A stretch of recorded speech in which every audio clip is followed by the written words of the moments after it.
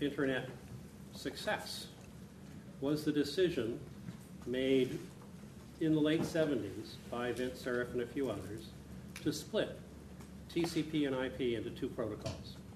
Now, it sounds like a minor technical glitch to do that, but actually was fundamental. Because originally the idea was that you wanted 100% reliable transmission. You always wanted perfection. But the decision came that maybe you didn't always. For voice, you don't want perfection, you want it to get there on time.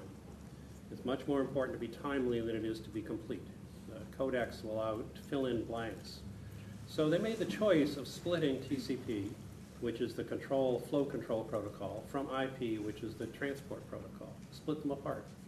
And let the end systems decide what service they wanted out of the network, rather than the network dictate what service there had to be. It was a fundamental decision and a very, very important one. That was the first lesson, I'll say, of the Internet evolution, was splitting, letting the end systems decide what the service they wanted, rather than telling them.